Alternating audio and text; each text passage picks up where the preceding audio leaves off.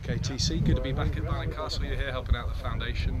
What's it been like today, and how do you think the kids are reacting to you boys coming down? Yeah, it's been awesome. Obviously the weather's good, which makes a change for Barney. Sometimes it's not the nicest weather, but obviously a day like this, and you know the foundation that have put on, it's been outstanding. I think the kids have really enjoyed it, and you know hopefully when we've come down, it's not just giving them a change of scenery, but a change of voice, from the coaches that maybe have had otherwise, and hopefully we've been able to teach them a few things that we've learned previously. So you've done a couple of sessions with them this afternoon. Any talent out there? Have they responded well to what you did with them? Yeah, there's a few. We taught, me and Craig Willis taught some kicking and some decision making, and I said to the boys, I was surprised, pleasantly surprised at how quickly they picked up things. Some things we moved on quicker than others because they just picked it up straight away. So I was really impressed.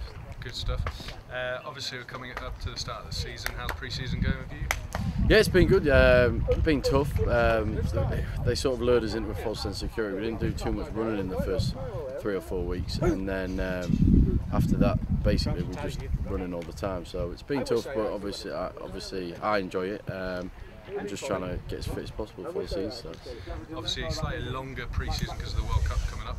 It's literally the Webber's Cup's come around the region. I'm not sure if you got to see it, but has there been any change, or is there any kind of anticipation of the World Cup coming up at the start of the season? I think so. I think going to the local rugby clubs, a lot more people are there.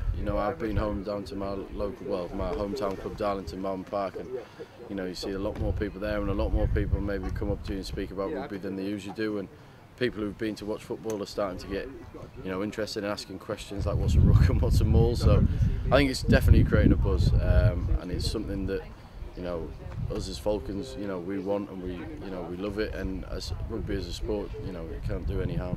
Good stuff. And as a rugby fan, you'll be obviously watching as much as you can. You will obviously be playing at the same time. But what are your thoughts for the teams? Who would you like to win, and who do you think is probably one of the favourites? I honestly think England have got a very good chance of winning it. I'm lucky enough to know a few of the boys in the squad, and having just spoke to a couple of them, people like Kieran Brooks and Jonathan Joseph and people like that. I think those boys, by all accounts, have been beasted in their fitness and the weights and stuff, and skills. So I honestly think they've got a good shot of it. I think it'll be an England-New Zealand final.